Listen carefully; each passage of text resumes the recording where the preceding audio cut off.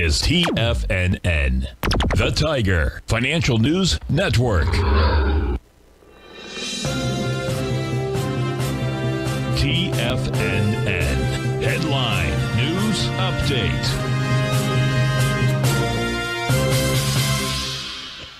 Hello everyone, Basil Chapman here on this Friday, the 18th of March, Tiger Financial News Network, 10 a.m. market update. Dow's down 130 at 34,350.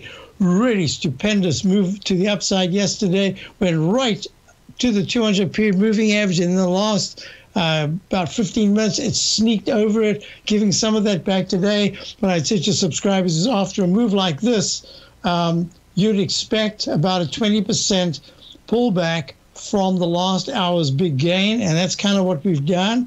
Now the market's ready to participate in whatever happens. We're also looking at, this has gone from a buy signal to a buy mode in the daily Dow chart. The S&P has also done the same thing.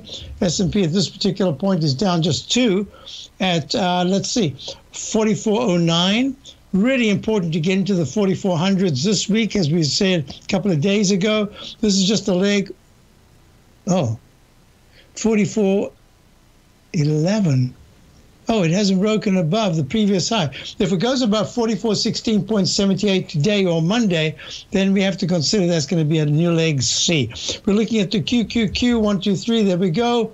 Up very nicely, up $1.12 with 345.59.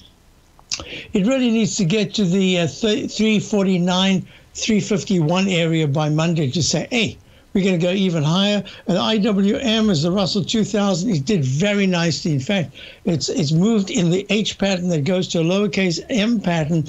It's into its third arch formation. It's up 54 cents at 205.66. Hasn't broken out, but the technicals are actually improving way better than some of the other indices. We're looking at the gold. I haven't looked at gold so far. Gold is down about 9 points at 1934 Friday. Anything can happen on a Friday. I think gold's just digesting those huge gains. Looking at crude oil. Crude oil's also doing the same thing. It's down $1.31 at 101.67. It did spike up to 104 here as well. It's such a huge move. What's really important at this particular point is how's the TLT doing? Is the TLT about to have a decent rally? At least say yields can come back a bit, or we're stuck this lower area in the low 130s. We're at 133.26.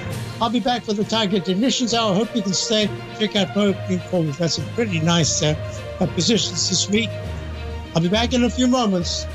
Otherwise, have a great day.